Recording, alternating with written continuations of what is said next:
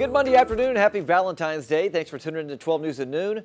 I'm Nick Canizales. Well, Southeast Texas, grab your ID and head to the polls.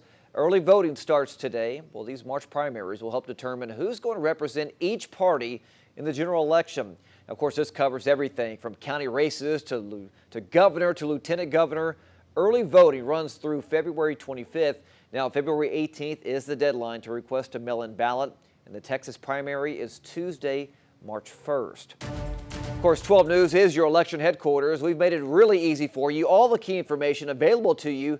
All you have to do is text the word VOTE to 409-838-1212, and we'll send everything, our full guide to the 2022 Texas primary election, straight to your cell phone.